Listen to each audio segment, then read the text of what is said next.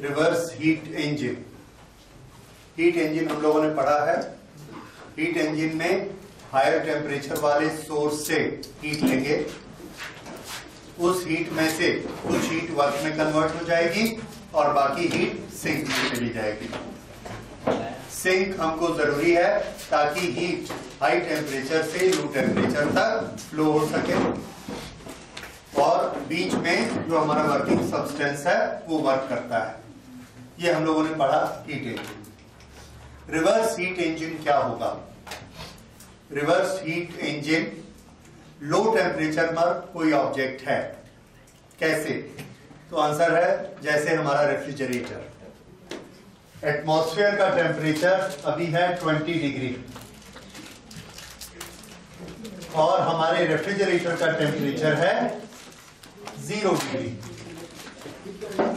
ये एटमॉस्फेयर और ये रेफ्रिजरेटर। अब इसमें अगर हमको आइसक्रीम बनानी है तो हमको टेम्परेचर चाहिए -10। 0 की जगह कितना चाहिए? -10। अगर हमको 0 से -10 करना है तो हमको इसमें से हीट निकालनी पड़ेगी, तब वो -10 होगा। ओके, इसमें से हमको हीट विड्रॉ करनी है। अगर हीट विड्रॉ करनी है तो हम एक इंजन चलाते हैं, लेकिन इंजन का प्रॉब्लम क्या है? इंजन में हमने सिंक में हीट को डालना होता है। यहां पर सिंक कौन है? एटमॉस्फेयर। अब ये सिंक का टेम्परेचर क्या है? 20 और जिसमें से हमने निकालना है वो क्या है? 0। तो हमारे लिए ये लोअर टेम्परेचर का रिजर्वायर हो गया और ये हायर टेम्परेचर का रिजर्वायर हो गया। और हम चाहते क्या है कि लोअर टेम्परेचर के रिजर्वायर में से और हीट को निकाल लें। इसमें से हीट को निकालें और इसमें से निकाल के उस हीट को एटमॉस्फेयर में डालें, तब हमारे रेफ्रिजरेटर का टेम्परेचर और कम होगा। ये हमारी रिक्वायरमेंट है। तो ये कैसा काम है? तो आंसर है ये उल्टा काम है। अभी तक हम क्या कर रहे थे?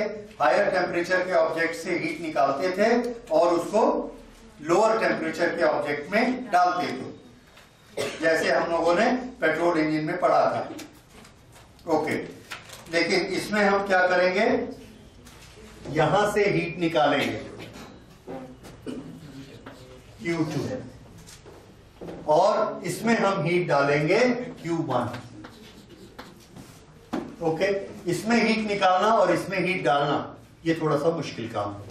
कैसे होगा इसको समझिए। और ये हीट इंजन का नाम क्या होगा? रिवर्स। क्यों? लोअर टेम्परेचर वाले ऑब्जेक्ट से और हीट को निकालता है और देता किसको है? और पहले हमने ये पढ़ा था, इसका टेम्परेचर हाई टेम्परेचर है T1।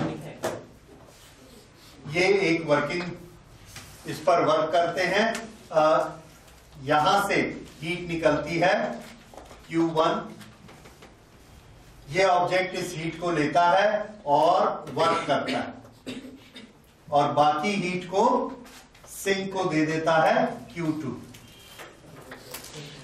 ये है सिंक, ये है source of heat at higher temperature T1, at lower temperature T2। ये ड्राइंग किसकी है?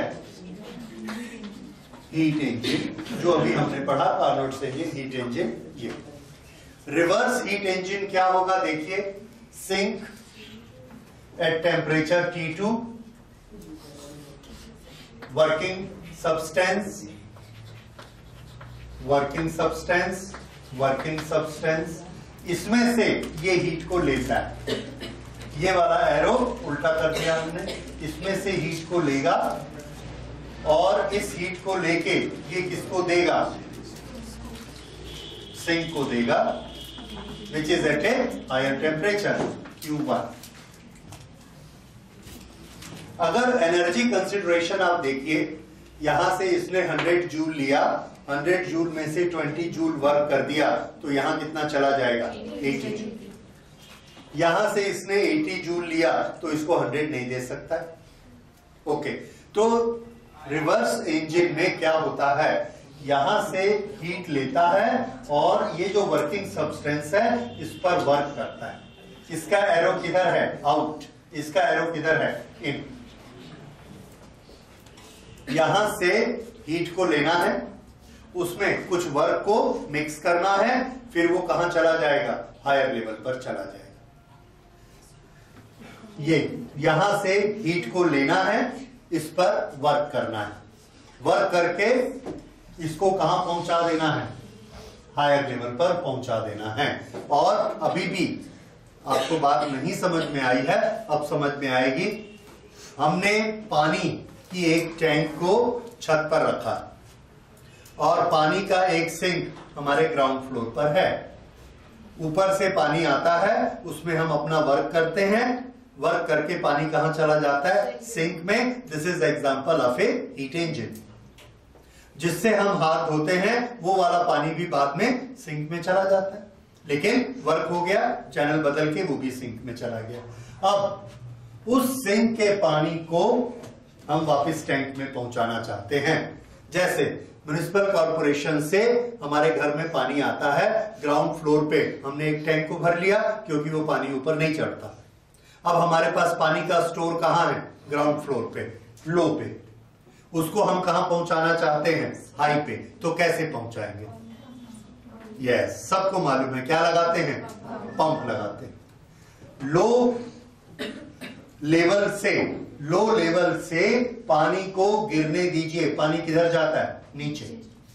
थोड़ा सा इससे नीचे हमने एक पंप लगा दिया, ये वाटर इसमें गया, मोबाइल बंद करिए, वाटर इसमें जाएगा, वाटर इसमें जाएगा, हम पंप को चलाएंगे, पंप वर्क करता है। उस वाटर में उसने एनर्जी दी, एनर्जी देने से इसमें एनर्जी आ गई।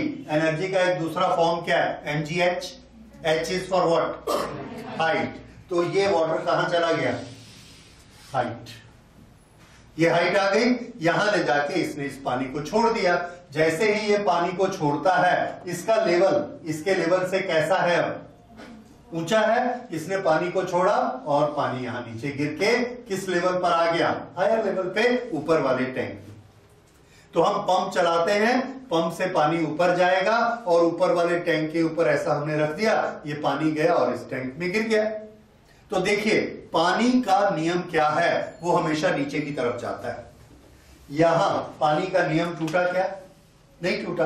पानी कहां गया, नीचे, और नीचे हमने क्या लगा दिया, पंप। यहां पानी कहां गया, नीचे। तो पानी का नियम नहीं टूटा। लेकिन लोअर लेवल से पानी हायर लेवल पर गया कि नहीं गया, गया। पानी अपने आप लोअर लेवल से हायर लेवल पर नहीं जाता है। ले जाने का तरीका क्या है, उसको हम वर्क करेंगे, उसमें एनर्जी मिक्स करेंगे, उस एनर्जी के कारण उसमें हाइट आ जाएगी और उस हाइट के कारण वो ऊपर वाले टैंक में चला जाएगा। ओके, पानी का लेवल की एनालॉग हीट चैप्टर में किससे है, आंसर है टेम्परेचर से। हीट एनर्जी किधर से किधर फ्लो होती है, हाई टेम्परेचर टू, वाटर किधर से किधर फ्लो होता है, high level to low level. अगर पानी के लो लेवल को हाई लेवल पे ले जाना है, वर्क मिक्स करिए, एनर्जी दीजिए। वैसे ही अगर टेम्परेचर को लो टेम्परेचर से हाई टेम्परेचर पे हीट को ले जाना है, तो वर्क मिक्स करिए, यानी उस पर वर्क करिए। तो इसको हम क्या बोलेंगे, इसका नाम वाटर पंप, हीट वाले का नाम हीट पंप। ठीक है, ये हीट पंप ही रेफ्रिजरेटर होता है। So another name for refrigerator is heat pump. Okay, कैसे काम करेगा अब उस बात को समझिए। बिल्कुल इसका एनालॉग है एक रेफ्रिजरेटर की वर्किंग। पहले तो आप रेफ्रिजरेटर का स्कीमेटिक डायग्राम बना लीजिए, ये उसकी स्कीम है। और इसको आप लिखेंगे हीट इंजन और इसको लिखेंगे रिवर्स हीट इंजन।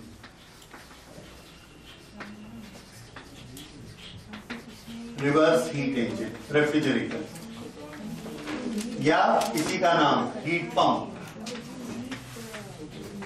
ये पंपिंग एक्शन कहां हो रहा है, आंसर है यहां हो रहा है। ये पंप है। इस पंप को हम क्या कहते हैं, हमारे घर में जो रेफ्रिजरेटर है उसमें इस पंप का नाम है कंप्रेसर। फ्रिज के पीछे आप झांक के देखेंगे, नीचे काले रंग का लगा हुआ रहता है, जिसको मोटर भी कहते हैं।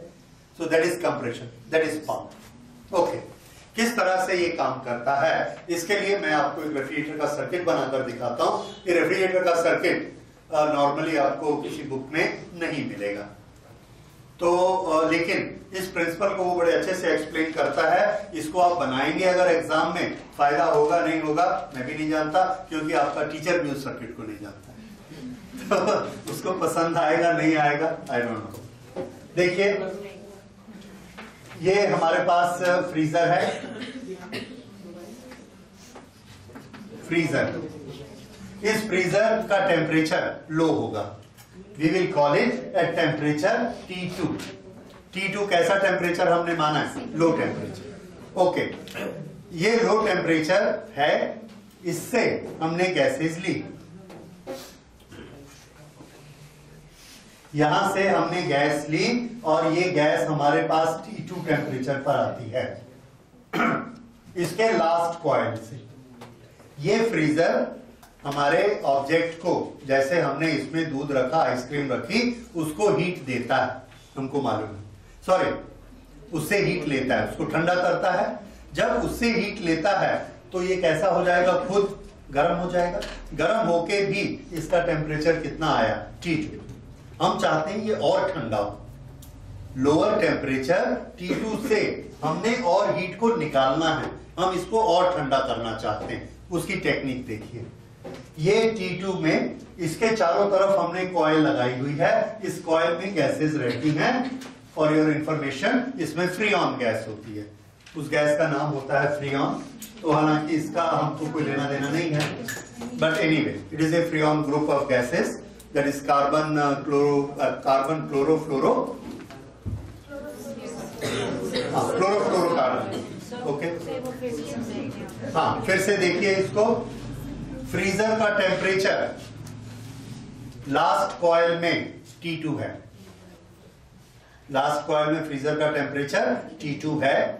इस T2 कॉइल की जो गैस है, क्योंकि फ्रीजर का टेम्परेचर वही होगा जो इसके चारों तरफ घूमने वाली गैस का टेम्परेचर है। फ्रीजर ऐसा होता है, ये फ्रीजर की बॉडी है और इसके ऊपर ये कॉइल ऐसे लगे हुए, चिपके हुए हैं, और इसके अंदर गैस दौड़ती है।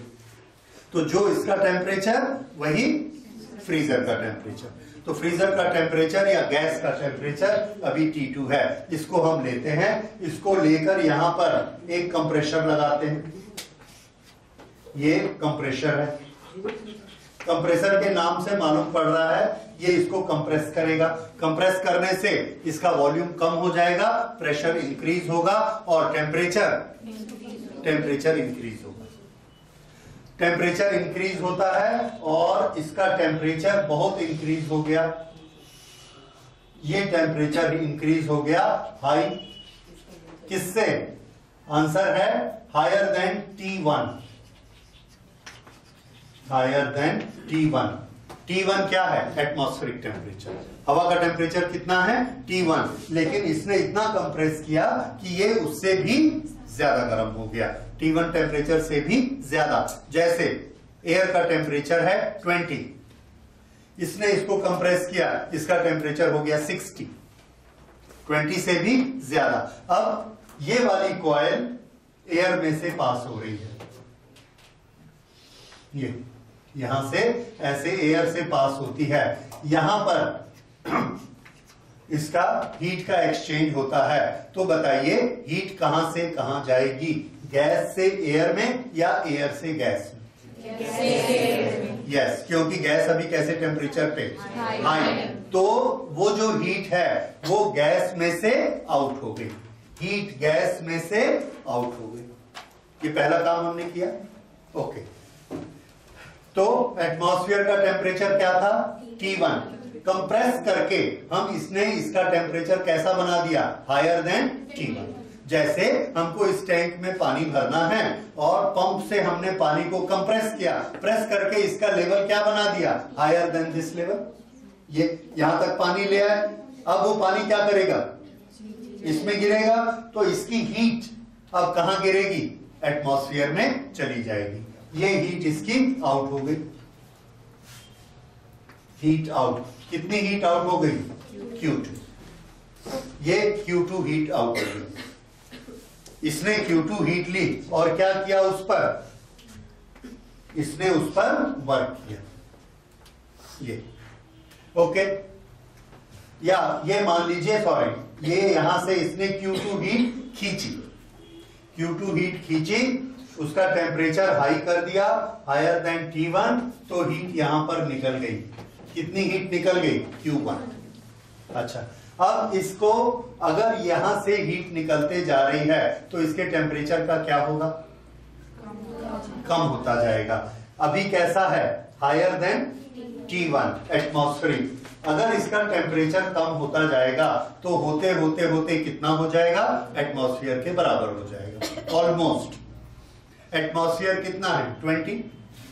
तो ये यहां से कम होते होते होते यहां पर हम इसको ऐसे ले आए और ये लगातार एटमॉस्फेयर के कांटेक्ट में है, इस पर हवा लग रही है और इसका टेम्परेचर कम होते होते T1 हो गया, जो कि एटमॉस्फेयर का टेम्परेचर है। इसने हीट को लूज किया तो इस सिस्टम में से हीट निकल गई। ठीक है, सिस्टम में क्या हीट एंटर हुई थी? नो। तो टेम्परेचर क्यों बढ़ गया था? कंप्रेशन के कारण टेम्परेचर बढ़ा था, बाहर से किसी ने हीट नहीं दी। तो वो हीट कहां थी? उसकी इंटरनल एनर्जी थी, राइट? हमने कंप्रेशन किया, कंप्रेशन करने से क्या हो गया? वॉल्यूम कम हो गया, वर्क इज डन, और उस वर्क के कारण उसकी एनर्जी, इंटरनल एनर्जी बढ़ गई, उसका टेम्परेचर बढ़ गया। लेकिन हीट उसको नहीं दी किसी ने, हमने गैस जला के गर्म नहीं किया, खाली कन्वर्शन क्या किया? वर्क को किसमें कन्वर्ट कर दिया? उसके इंटरनल एनर्जी में। इंटरनल एनर्जी के कारण टेम्परेचर बढ़ गया, कंप्रेस करने से। टेम्परेचर बढ़ने से इसमें से हीट निकल गई। ओके, इसमें से Q1 हीट निकल गई, यहां पर आया, अभी निकल रही है हीट। ये हीट कहां निकलती है? इसको रेफ्रिजरेटर में आप देखते हैं, रेफ्रिजरेटर के पीछे हाथ लगाइए, साइड में हाथ लगाइए, आप देखेंगे वो गर्म रहता है। वो क्या हो रहा है? हीट निकल रही है। जब ये यहां पर पहुंचता है तो यहां हम एक छोटी सी डिवाइस लगाते हैं, and that device is a capillary tube. ये यहां पर एक कैपिलरी लगाते हैं, ये कैपिलरी ट्यूब यहां पर आती है। कैपिलरी ट्यूब बहुत ही पतली होती है, 0.3 mm, या और उसको लंबी भी बहुत होती है। उसमें क्या होता है कि ये पूरी गैस इसमें से नहीं जा पाती, इसका प्रेशर हाई रहता है, और लेकिन हमारा कंटिन्यूटी का सिस्टम, जो प्रिंसिपल ऑफ कंटिन्यूटी क्या कहता है? जितनी गैस यहां से जाएगी उतनी ही गैस कैपिलरी से जाएगी। पर कैसे जाएगी? इतनी पतली कैपिलरी है। आंसर है उसकी वेलोसिटी बढ़ जाएगी। तो खूब तेज वेलोसिटी से वो इस कैपिलरी से जाती है। जैसे ही इस कैपिलरी से जाकर यहां पर छूटती है तो यहां का पाइप इतना मोटा है, ये यहां पर जाकर सडनली वो एक्सपेंड होती है। सडनली एक्सपेंड होना, सडन एक्शन, कौन सा? हाँ, एडियाबैटिक। ओके, अगर इसने सडन वॉल्यूम इंक्रीज हुआ तो वॉल्यूम इंक्रीज होने से टेम्परेचर का क्या होगा? इट इज एडियाबैटिक, मतलब बाहर की हीट नहीं आएगी। अगर बाहर की हीट नहीं आएगी तो हमारा जो फॉर्मूला है delta Q is equal to delta U plus work done. Work done is what? PdV। थोड़ा इस पर ध्यान दीजिए, अगर एडियाबैटिक होगा तो क्या चीज जीरो हो जाएगी? Del Q will be zero. अब क्या बचा? du plus dV। ये दोनों का सम कितना होना चाहिए? जीरो। अब हमने क्या किया? उसके वॉल्यूम को इंक्रीज कर दिया। अगर वॉल्यूम को इंक्रीज कर दिया तो PdV इंक्रीज हो गया, इसका क्या होगा? डिक्रीज, क्योंकि सम तो वही रहना चाहिए। तो सडनली उसकी इंटरनल एनर्जी कम हो जाती है। अगर इंटरनल एनर्जी कम होती है तो बताइए इंटरनल एनर्जी का इंडिकेटर कौन है? इसलिए कौन कम हो जाएगा? टेम्परेचर कम हो जाता है। तो कोई भी कंप्रेस की हुई चीज जैसे ही एक्सपैंड होगी उसका टेम्परेचर क्या होगा? कम हो जाएगा। ठीक है, अब अपने मुंह में एयर को कंप्रेस करिए, कंप्रेस करके उसको एक्सपेंड करिए ऐसे करके। आपको कैसा लगता है? ठंडा लगता है, ठीक है, थोड़ा सा ठंडा होता है पर होता है। ये क्या चीज है? कंप्रेशन के बाद हम उसको क्या कर रहे हैं? एक्सपेंड। तो यहां पर ये एक्सपेंड होती है और उसका टेम्परेचर डाउन हो जाता है। कितना डाउन हो जाता है? तो आंसर है ये बहुत ज्यादा डाउन हो जाता है, T2 से भी डाउन हो जाता है। तो यहां पर जो गैस निकल बनी, यहां से जो एक्सपेंशन हुआ, इसका temperature less than T2, less than T2।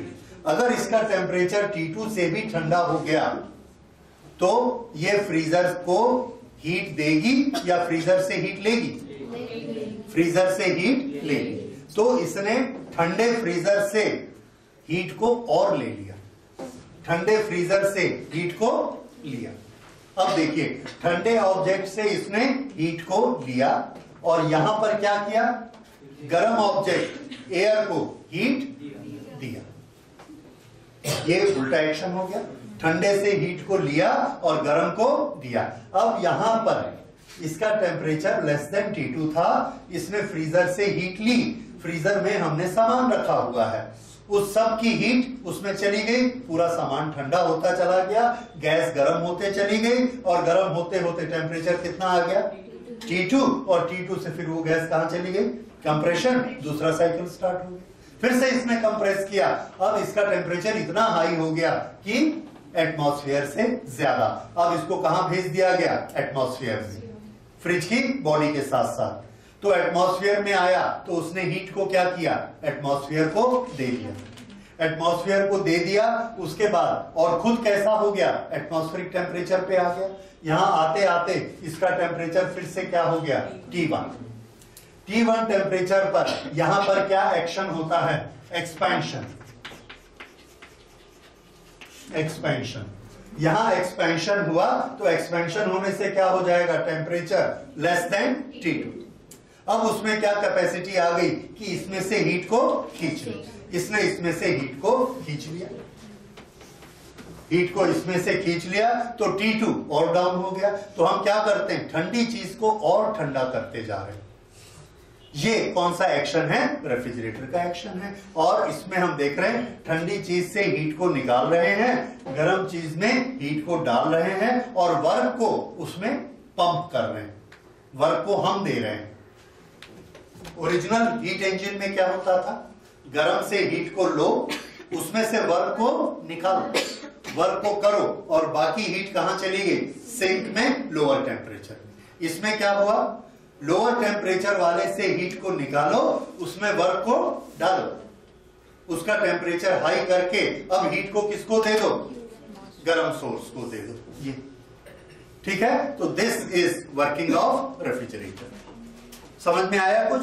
Refrigerator कैसा काम करता है और उसको रिवर्स हीट इंजन भी बोलते हैं और हीट पंप भी बोलते हैं। अच्छा, इसके बाद इसमें हम एक चीज लेते हैं, कोएफिशिएंट ऑफ परफॉर्मेंस। जैसे उसमें हम लेते थे एफिशिएंसी, इसमें लेते हैं कोएफिशिएंट ऑफ परफॉर्मेंस। तो नोट करिए, कोएफिशिएंट ऑफ परफॉर्मेंस। एसी चलाने से यहां से 1000 जूल निकलेगी और यहां पर हमको वर्क 2000-3000 जूल करना पड़ेगा, उतनी हीट बनेगी। हमेशा लॉसेस ही होते हैं। क्यों?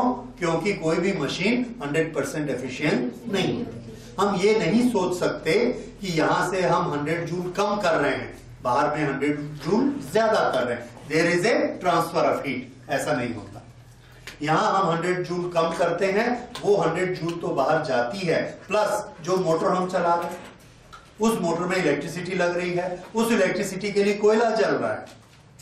ये सब चीजें किसमें कन्वर्ट हो रही हैं? हीट में। तो जब हम 100 जूल ठंडा करते हैं तो 200, 300, 400 जूल हीट एटमॉस्फेयर में जाती है एंड इसीलिए दुनिया गर्म होती है। तो हमारे थोड़े से कंफर्ट के लिए हम ज्यादा हीट बाहर निकालते हैं। इसीलिए एनवायरनमेंट वालों के लिए एसी अच्छी चीज नहीं होती, एवापोरेटिव कूलर्स ज्यादा अच्छे होते हैं क्योंकि वो ज्यादा एनर्जी खर्च नहीं करते, पर ज्यादा कंफर्टेबल एसी होता है। एनीवे, तो यहां पर अब नेक्स्ट हम लेते हैं performance of refrigerator. Performance of refrigerator कैसे निकालेंगे? परफॉर्मेंस ऑफ रेफ्रिजरेटर निकालने के लिए देखिए, इसमें परफॉर्मेंस ऑफ रेफ्रिजरेटर हमने कितनी हीट फ्रीजर में से निकाली? Q2। कितनी हीट निकाली? Q2। हमको वर्क कितना करना पड़ा? W। वर्क हम कहां करते हैं? कंप्रेशर। W वर्क किया तो कितनी हीट निकली? Q2। एक रेफ्रिजरेटर हम लेके आते हैं, उसमें 100 जूल वर्क करते हैं, तो वो फ्रिज में से 20 जूल हीट को निकालता है।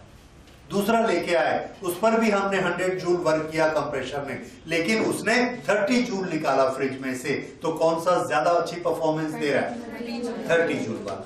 तो रेशियो क्या बना? Heat taken out from the refrigerator divided by the work done on the refrigerator. ये क्या बना? Performance coefficient. This is alpha, और इसका नाम है कोएफिशिएंट ऑफ परफॉर्मेंस। लिखिए, रेफ्रिजरेटर में जो चीज कैरेक्टरिस्टिक उसकी दिखाती है वो क्या चीज है? Coefficient of performance. Coefficient of performance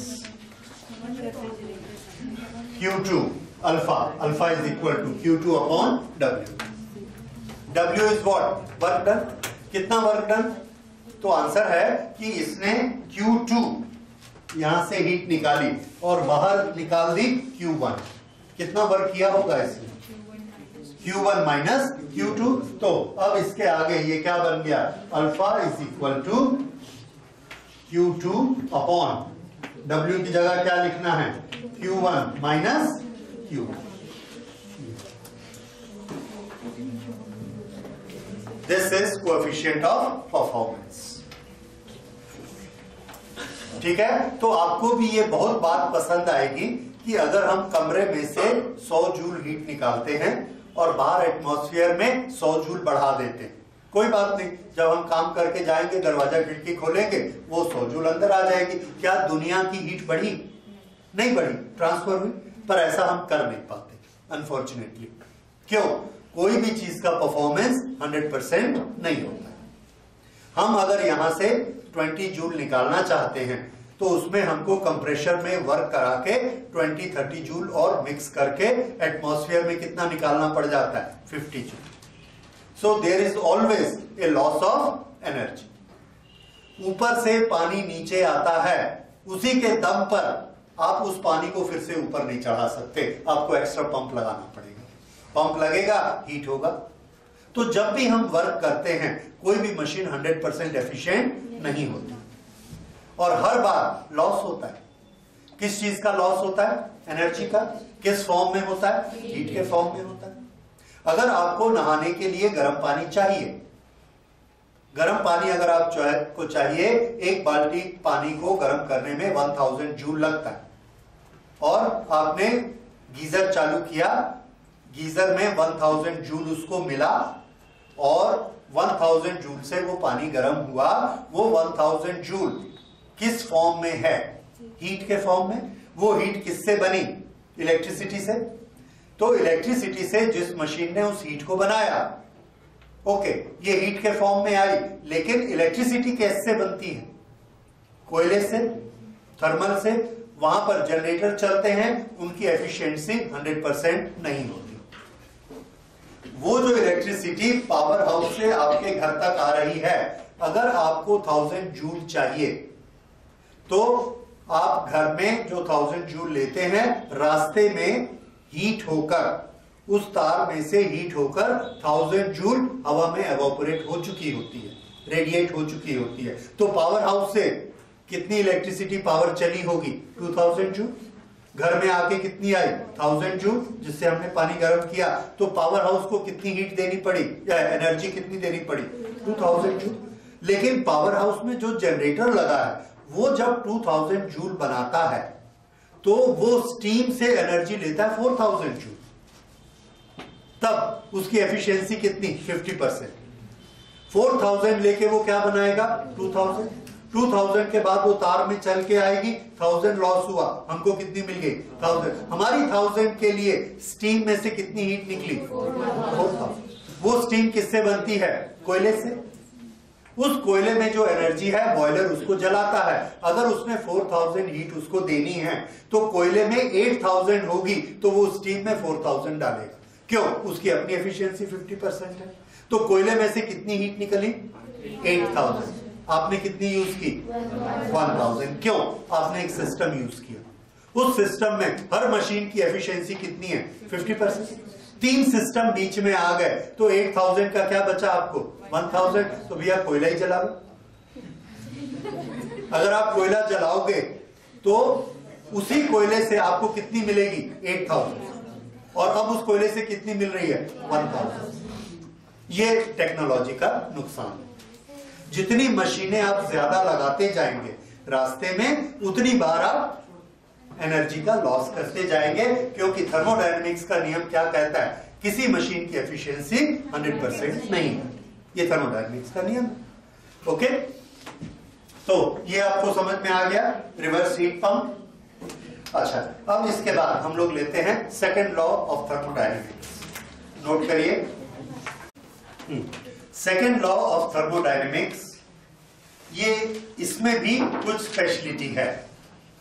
देखिए, थर्मोडायनेमिक्स का जो टॉपिक है उसमें एक दो चीजें बड़ी अजीब हैं। एक तो ये है कि इसमें एक ऐसा लॉ है जिसका नंबर क्या है 0। ये थोड़ी सी अजीब चीज है। और दूसरा, इसमें एक ऐसा लॉ है सेकंड लॉ जो अभी हम पढ़ने वाले हैं। हर लॉ फिजिक्स का हमको क्या बताता है कि अगर ऐसा ऐसा करो तो ऐसा ऐसा हो जाएगा। ये नियम, लॉ का मतलब ही क्या होता है फिजिक्स के लॉ का, कि अगर आप ऐसा करोगे तो रिजल्ट में ऐसा होगा, ऐसा किया जा सकता है। लेकिन ये वाला जो लॉ है इसकी भाषा बिल्कुल उल्टी है। ये निगेटिव लॉ है। ये क्या बताता है, ये काम नहीं हो सकता, ये काम नहीं हो सकता, ये काम नहीं हो सकता। क्या हो सकता है उसके बारे में कुछ नहीं। तो ये बिल्कुल एक रोने वाले बच्चा जैसा होता है, वैसे ही मेरे को ये भी नहीं चाहिए, ये भी नहीं चाहिए, ये भी नहीं चाहिए, मेरे को रोना है। क्या चाहिए वो बताता भी नहीं। ओके, तो सेकेंड लॉ हमको क्या बताता है कि फिजिक्स में, थर्मोडायनेमिक्स में क्या क्या नहीं हो सकता। ठीक है, इसलिए ये लॉ बड़ा यूनिक लॉ है, क्योंकि दुनिया के फिजिक्स के सारे लॉस क्या बताते हैं कि क्या हो सकता है। ये वाला लॉ सिर्फ क्या बताता है, क्या नहीं हो सकता। ये इसकी स्पेशलिटी है। तो वेरी रिमोटली कई बार पूछा भी जाता है, व्हाट इज यूनिक और what is speciality about the second law. It does not tell us what can happen, it simply tells us what can not happen. Right, तो लिखिए। अच्छा, इस लॉ को लोगों ने पढ़ा, इसका ना कोई डेफिनेट डेफिनेशन नहीं बना हुआ, जैसे न्यूटन्स लॉ, डाल्टन्स लॉ, इन सब के वर्ड बने हुए हैं। इसको लोगों ने समझा और समझ के अपनी अपनी भाषा में एक्सप्रेस किया। अल्टीमेट मतलब वही होता है। क्या मतलब होता है कि हीट अपने आप लोअर टेम्परेचर से हायर टेम्परेचर पे नहीं जा सकती। नहीं आ गया? ठीक है, किसी भी मशीन की एफिशिएंसी 100% नहीं हो सकती। ये दोनों सेकेंड लॉ के ही रूप हैं। तो अलग अलग साइंटिस्ट ने इसको अलग अलग शब्द यूज करके बनाया, और हम लोग इसको याद कर लेते हैं उस साइंटिस्ट के नाम से कि उसका स्टेटमेंट ये था, उसका स्टेटमेंट ये था, एंड दैट्स ऑल। और मतलब आप भी समझ रहे हैं, और पढ़ के आप देखेंगे उसका मतलब एक ही है। तो पहले हम लिखते हैं kelvin Planck statement.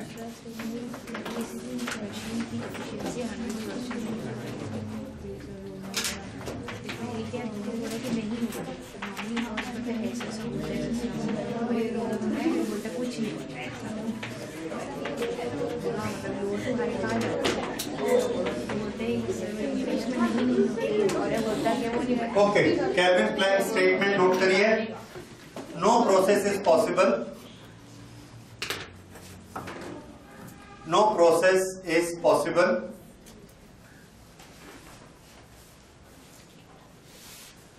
whose no process possible whose sole result is absorption of heat from a colder object, absorption of heat from a colder object,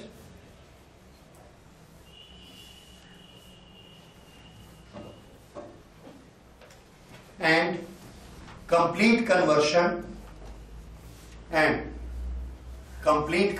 of it into the work. Okay, इसको थोड़ा सा correct करिए. No process is possible whose sole result is absorption of heat from a reservoir. Colder object को हटा दीजिए.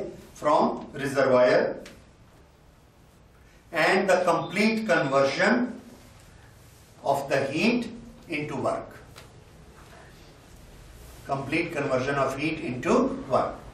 तो जो हमने हीट इंजन बनाया था, अगर हम उसमें Q1 हीट को एब्जॉर्ब करते हैं तो हम उसको पूरा का पूरा वर्क में कन्वर्ट नहीं कर सकते. हमको सिंक में Q2 डालना पड़ता है. ठीक है, जैसे ऊपर के टैंक में पानी है और हमको नहाना है. ये नहीं हो सकता कि हम नहा भी लें और सिंक में पानी भी मत आए. बहेगा तो नहाएंगे. समझ में आ रहा है? इसलिए क्या जरूरी होता है? It is not possible to convert 100% of energy taken from the hot source to convert it into work. Sink में बाकी हमको जाने ही है. क्यों? एक और रीजन है इसका. हीट के मामले में लोएस्ट टेम्परेचर कितना होता है? लोएस्ट टेम्परेचर होता है 0 केल्विन, दैट इज -273. हम जो हीट लेते हैं और जिस सिंक में डालते हैं, क्या उस सिंक का टेम्परेचर 0 केल्विन होता है? Answer is no. हमने हीट इंजन पेट्रोल जलाया, उसका टेम्परेचर 400 डिग्री आया. 400 से हम इसको ले गए. 400 मीन्स से 700 केल्विन. 700 केल्विन से हमने साइलेंसर से धुआं एटमॉस्फेयर में निकाला. सिंक में एटमॉस्फेयर का टेम्परेचर कितना है? 300. तो 700 से लिया, कहां तक लेके आए? 300. उसके नीचे तो नहीं गए. नीचे कहां तक जा सकते थे? 0 तक. केल्विन में 0 तक. और केल्विन में हम कहां तक पहुंचे? 300 तक. आउट करना पड़ा हमको. ठीक है, तो इसका यह मतलब हमने उसमें से पूरी एनर्जी एक्सट्रैक्ट नहीं की. पॉसिबल नहीं होता. यह पहला स्टेटमेंट बोलता है. और आप इसके और भी मतलब निकाल सकते हैं. और आप दूसरा स्टेटमेंट लिखिए, Clausius statement.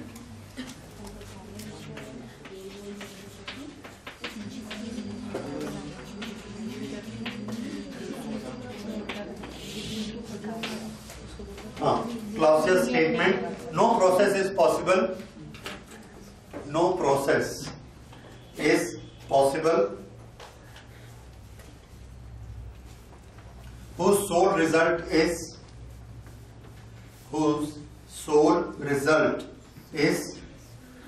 transfer of heat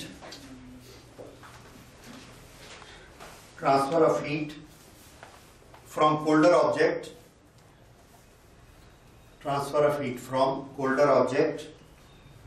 to a hotter object. From colder object to a hotter object. Full stop. ये हो गया क्लॉसियस स्टेटमेंट. ठीक है, तो ऐसी कोई प्रोसेस नहीं हो सकती. तो फिर रेफ्रिजरेटर कैसी प्रोसेस है? रेफ्रिजरेटर में ऐसा कैसे हो गया? Because we have used a pump. अगर हम कंप्रेशर नहीं यूज करेंगे, सिंपली हम नीचे वाले टैंक से ऊपर वाले टैंक को ऐसा जोड़ देंगे पाइप से और पानी को बोलेंगे चले जाओ, तो जाएगा क्या? हाँ, आप जितना भजन कीर्तन कर लो, नहीं जाएगा. क्या लगाना पड़ेगा हमको? पंप लगा के उस पर एक्स्ट्रा वर्क डन करना पड़ेगा, नहीं तो नहीं जाएगा. ये स्टेटमेंट हमको क्या बताता है कि इस दुनिया में, हमारे नेचर में ऐसा नहीं हो सकता कि नीचे का पानी अपने आप ऊपर चला जाए. एक कोल्ड ऑब्जेक्ट से हीट निकल के अपने आप हॉट ऑब्जेक्ट में चले जाए. This is not possible. ठीक है, तो अब आप ये मत बोलना हमको तो मालूम है. मालूम है? ओके, ठीक है. So this is second law. हमने इंडिकेटर डायग्राम पढ़े थे, ये एक चीज छूट गई थी। देखिए इंडिकेटर डायग्राम, ये इंडिकेटर डायग्राम आइसोथर्मल का है और ये इंडिकेटर डायग्राम एडियाबैटिक का है। दोनों क्या शो कर रहे हैं? कंप्रेशन की एक्सपेंशन, एक्सपेंशन, वॉल्यूम बढ़ रहा है। ओके, इसका स्लोप कम है, इसका स्लोप ज्यादा है। इन दोनों के स्लोप में जो रेशियो होता है, that ratio of the slope is equal to gamma. Ratio of slope is equal to gamma, ये नोट कर लीजिए। लेकिन गामा खुद क्या होता है, गामा की वैल्यू क्या होती है, किस गैस के लिए कितना गामा होता है, ये हम लोग नेक्स्ट चैप्टर जो काइनेटिक थ्योरी शुरू करेंगे उसमें ये चीजें आएंगी। लेकिन दोनों के स्लोप में रेशियो कितना होता है, गामा का रेशियो होता है। ये एक छोटी सी चीज मैं बताना भूल गया था, इसको नोट करें। दो प्रोसेस है ए और बी, ये इसमें से कौन सी आइसोथर्मल हो सकती है और कौन सी एडियाबैटिक?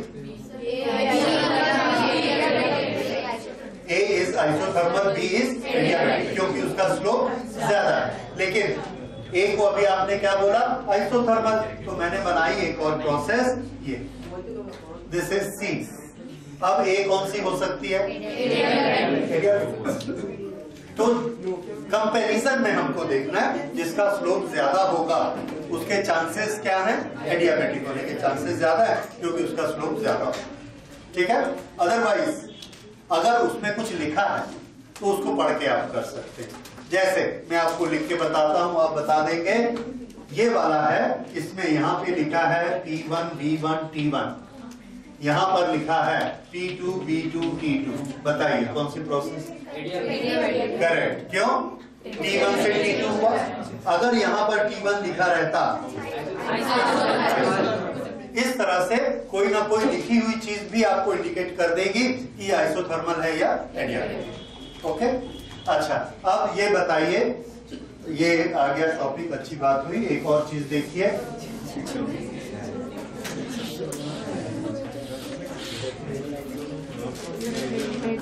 ये पहली चीज कौन सी प्रोसेस है, एक्सपेंशन की कंप्रेशन? कंप्रेशन। ए और बी, इसमें बताइए एक आइसोथर्मल है और एक एडियाबैटिक है। कौन सी आइसोथर्मल, कौन सी एडियाबैटिक? ए क्या है? ए एडियाबैटिक और बी ऐसा?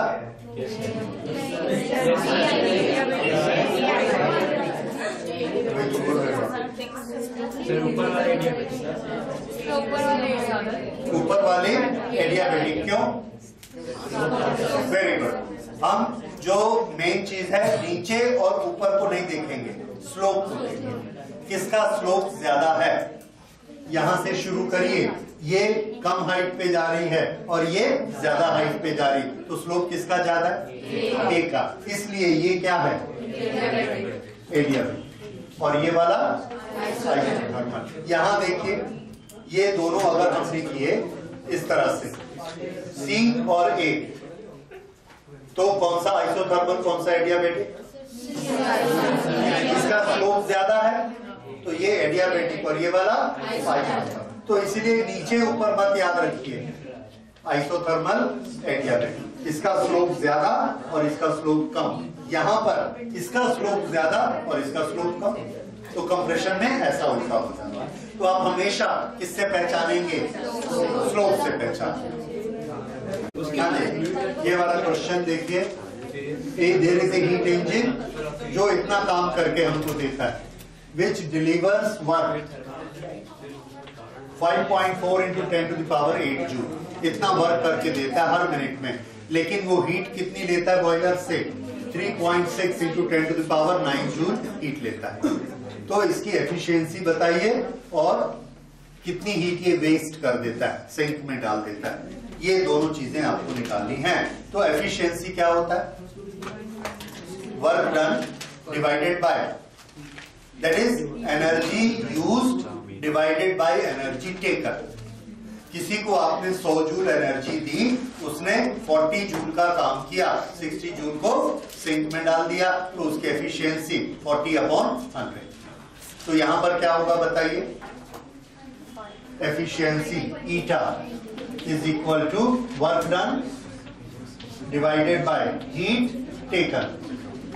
बस इसको निकाल दीजिए। वर्क डन क्या लिखोगे?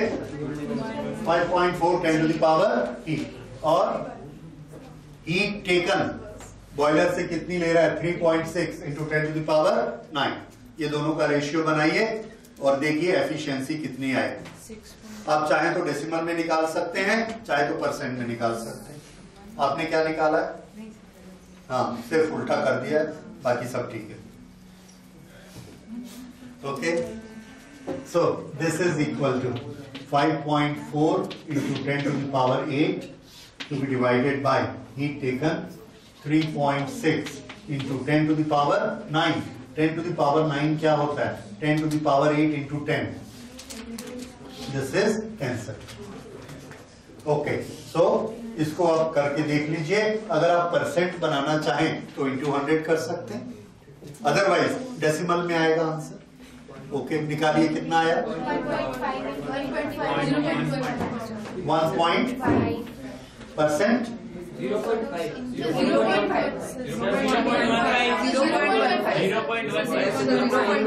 अच्छा, मैं समझ गया। ये आप लोग का पुराना प्रॉब्लम है मैथमेटिक्स का, डिवाइड करना नहीं।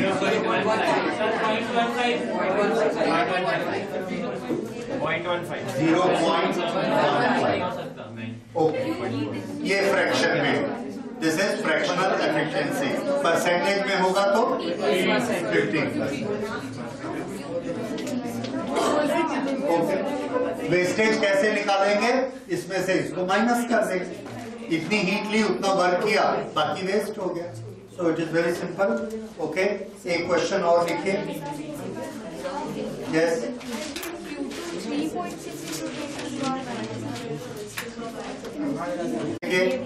किसी का निकला? How much heat is wasted? कितना बोलिए?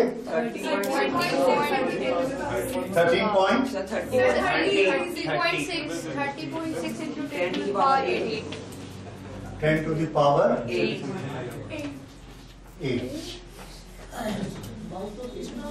क्या है आपका? ओके, कैसे निकालते हो आप लोग? 10 to the power 9 में से 10 to the power 8 को माइनस कैसे करते हो?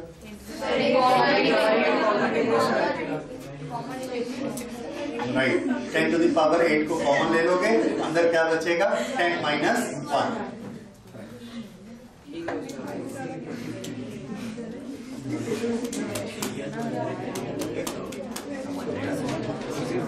मेरे को तो नहीं लगता है ऐसा बनेगा आपसे।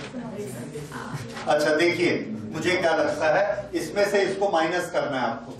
3.6 10 to the power 9 minus 5.4 into 10 to the power 8।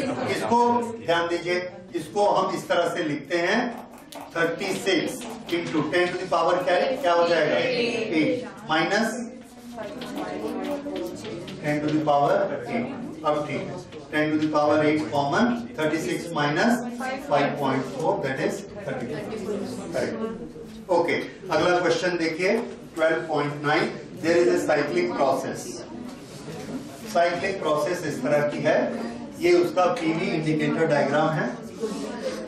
ये साइक्लिक प्रोसेस ऐसी, ऐसे और ऐसे, ये साइक्लिक प्रोसेस है। इस साइक्लिक प्रोसेस का डायग्राम है DEF।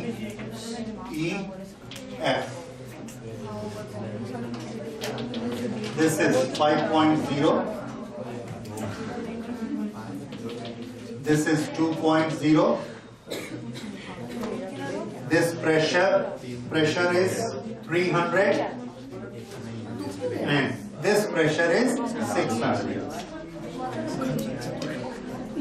This is volume is in meter cube and pressure is in Newton पर मीटर स्क्वायर। दोनों एसआई सिस्टम में है, वॉल्यूम मीटर क्यूब में और प्रेशर पास्कल में, न्यूटन पर मीटर स्क्वायर। अब क्वेश्चन सुनिए, A thermodynamic system is taken from original state D to an intermediate state E by the linear process shown in this diagram. Okay.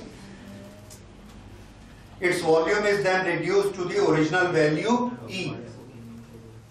Volume is reduced to original value E to F, from E to F by an isobaric process.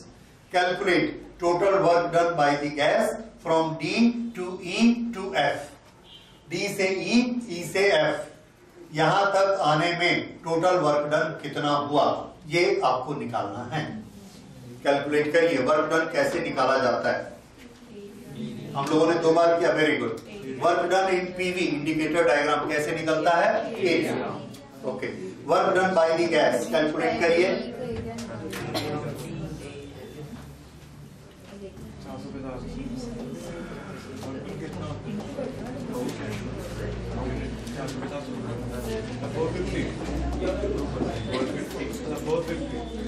G to E to F, देखता हूँ मैं answer. हाँ, 450 joule, correct. Okay, 450 joule ये हमने किससे निकाला, area. Area कैसे निकालते हैं ट्रायंगल का, या करके देखिए। 2 to 5 कितना है, 3, और 300 to 600 300 multiplied by 3 divided by half, that gives the area. So work done by the gas is equal to, आप लिखेंगे work done by the gas is equal to area within cyclic process, area of PV diagram given by the cyclic process। तो ये cyclic process के area, इसके अंदर का area लेना, ठीक है।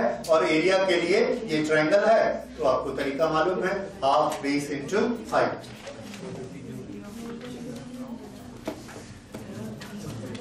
ओके, हाँ, this is question number 12.10। Temperature inside a refrigerator is 9 degree. Temperature inside a refrigerator is 9 degree.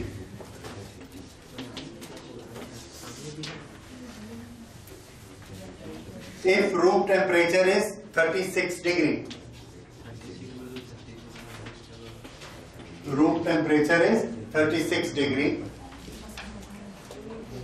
calculate coefficient of performance. Calculate coefficient of performance.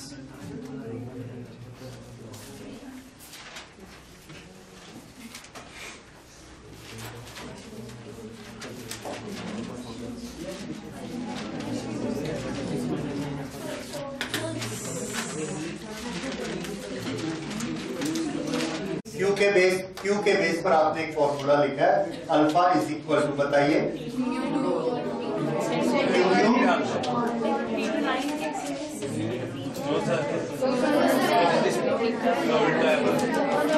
उल्टा। Okay, what is that formula, बोलिए। Right, ठीक है, वैसा लिखिए। और Q की जगह में heat taken out is Q2, work done Q2 upon work done, और इससे हमने क्या बनाया, this is Q1 minus Q2।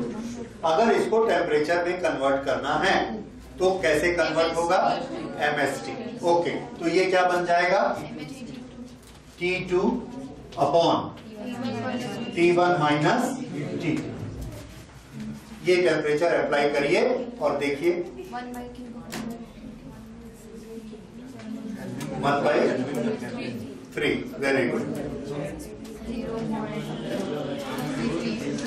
इस क्वेश्चन को अगर आप केल्विन में कन्वर्ट करके बनाएं, सेल्सियस में बनाएं, फ़ारेनहीट में बनाएं, तो सब में रिजल्ट अलग अलग आए। इसलिए हम लोगों को किसको चुनना चाहिए, जो एसआई सिस्टम में है, दैट इज केल्विन। और याद रखिए, आगे से भी हमारा टेम्परेचर की जरूरत पड़ती है हमको एक्सपेंशन के क्वेश्चंस में। जब हम दो टेम्परेचर को माइनस करते हैं, इधर ध्यान दीजिए, जब माइनस करते हैं तो केल्विन और सेल्सियस में कोई अंतर नहीं है। क्यों? 273 दोनों में जुड़ा हुआ है, माइनस में कैंसिल हो जाता है। पर अगर डिवाइड करना है तो 1/273 और 273/546 इनके रेशियो में अंतर है, इसीलिए डिवाइड में वो नहीं चलेगा सेल्सियस। डिवाइड में हमेशा क्या होना चाहिए? केल्विन। और यहाँ पे डिवीजन है, इसलिए बेस्ट पॉलिसी है केल्विन में लीजिए। केल्विन में करके देखिए।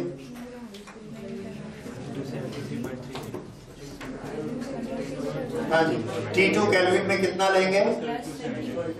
273 प्लस 9। और नीचे तो डिफरेंस है, डिफरेंस तो आप वैसे ही ले सकते हैं, 36 minus 9 that is equal to 27।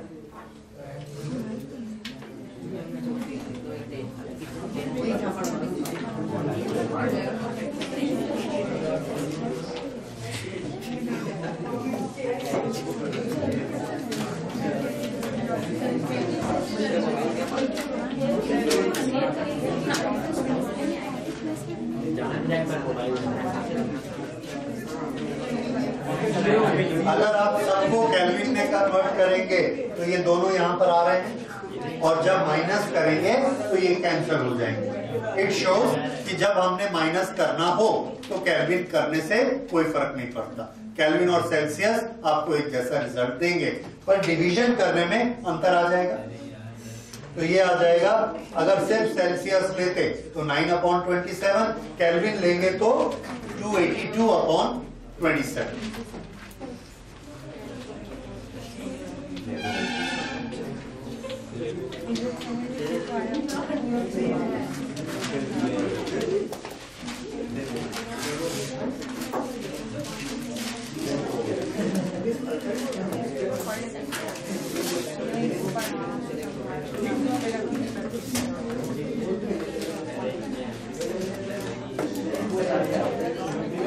हाँ जी, तो ये आ गया इसका कोएफिशिएंट ऑफ परफॉर्मेंस। ठीक है, तो ये थोड़े से इसके क्वेश्चंस हमने न्यूमेरिकल भी कर लिए। बेसिकली इसमें हीट इंजन की थ्योरी ये हमसे ज्यादा पूछी जाती है, या तो कार्नोट इंजन के बारे में, या what is first law of thermodynamics, या कोई सिचुएशन देंगे और उसमें इंटरनल एनर्जी पूछेंगे। ये 3 तरह के क्वेश्चन आपको थर्मोडायनेमिक्स में तैयार करना है। ठीक है, तो